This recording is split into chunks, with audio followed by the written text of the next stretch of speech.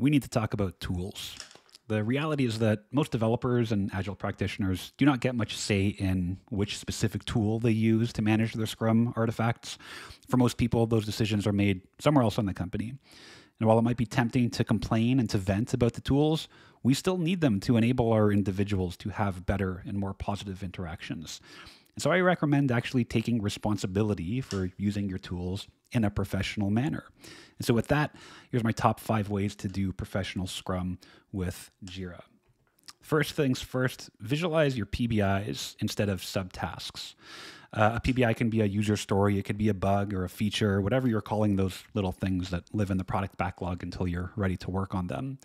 And the reason you want to visualize PBIs instead of subtasks on your Scrum board is pretty simple. Your customers don't care about subtasks. They care about the valuable slice of the product that you're going to deliver with the PBI. We want to care about, we want to visualize, we want to measure what our customers care about. I'll talk more about measuring a little bit later. If you need to use subtasks, they're still there, right? If you need to do that to help you plan out your work, no problem. They just are going to live inside the ticket, right? Not visible on the board, but they're in the ticket. Next up, don't forget to set a resolution on whatever your done transition is, right over here. Okay, I hate that I need to talk about this here, but honestly, it's been an issue for just about every company I've ever worked with. JIRA is great at letting you build workflows and transitions and all that fun stuff, but it does not do a good job of reminding you that there are some parts of JIRA that rely on a resolution being set when something is moved to done. And if something is moved to done and there isn't a resolution set, certain reports, different queries, they're just not going to work. And I don't have time to get into the examples, but just trust me on this. Save your future self some frustration and just make sure your done transition is automatically updating that resolution field. This is such a pain. Next up, use days in column. This is the easiest one. You go to your board settings, you go to card layout, you click on days in column.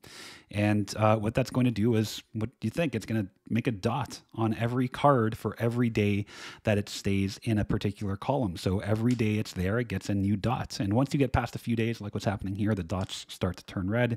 You can hover over it. It'll tell you exactly how many days it's been in that particular column. This can be really helpful for a team at a daily Scrum, right? Helps you spot PBIs that might be stuck, things that need a little bit of attention to get unstuck.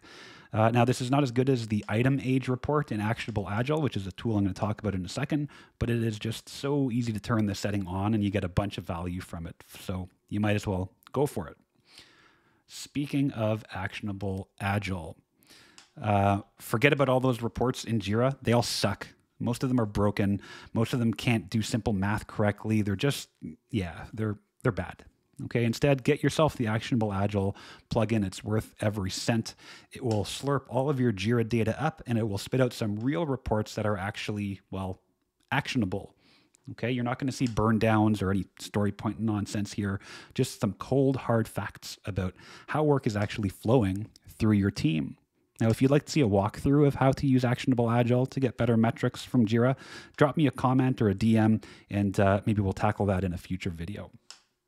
And last but not least, for the love of God, please let the team control their own workflow.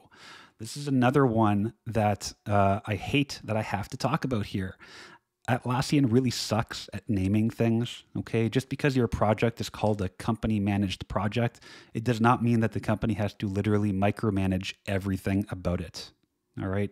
Give someone on the team admin rights to the team's workflow. Let them use the tool how it was intended, right? To model their workflow in JIRA after how they actually do the work. This should not be a novel concept. I do not understand why so many companies create a single agile workflow and just force every team to use it. Not every team needs a QA or a code review column or whatever.